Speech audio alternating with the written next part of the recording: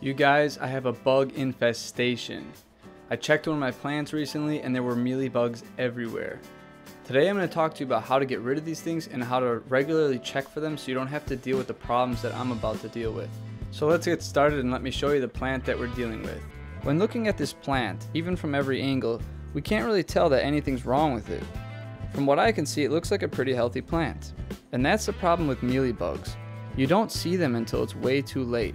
They usually hide right where the leaves meet the stem or in other node areas of the plant.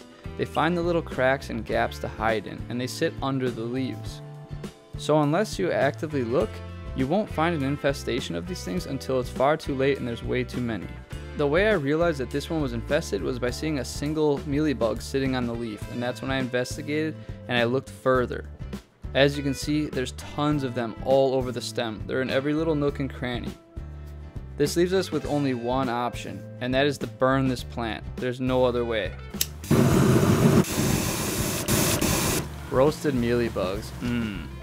Just kidding, guys. I would never try and purposely harm my plant, even if it is infested. These mealybugs actually look kind of harmless. They're just like these little white snowflake looking creatures that barely move and don't really look to be doing too much. One of the main concerns with these bugs and why they're terrible to have on your plant is because of what they excrete. They excrete a substance called honeydew, and it's a really sticky, sugary solution, and it creates an easy way for mold and fungus to take root on your plant. And they also just take away overall nutrients from the plant as they feed on it. Now, this is really important. If you find mealybugs on one plant, chances are the plants near it will also have mealybugs.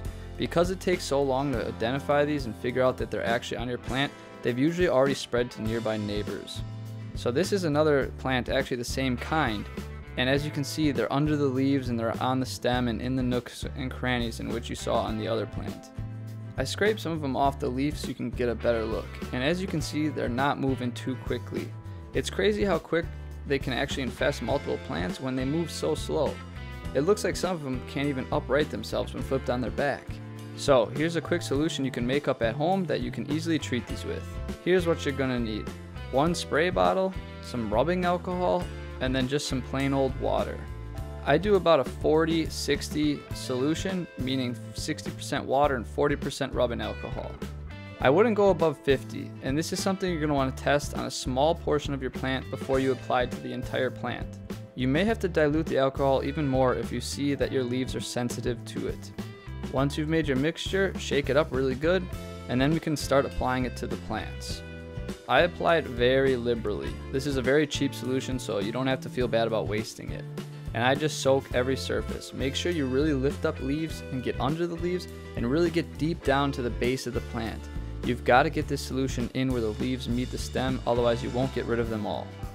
Make sure you do this then every other day for the next week or so, just to make sure you really kill them all. There could be eggs that you might miss or that are just far too small for the solution to actually hit, so you want to keep treating the plants for a while just to make sure no one matures old enough to lay more eggs.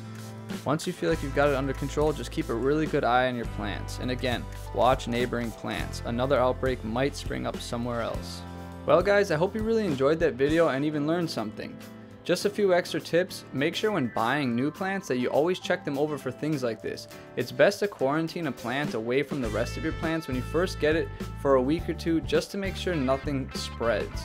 It'd be terrible if you lost your entire plant collection because you bought another plant recently. Always look for signs of these even when buying a plant too. I hope all this information was useful, and I hope you guys never have to experience a large infestation of bugs. May your plants grow strong and healthy. See you guys next time.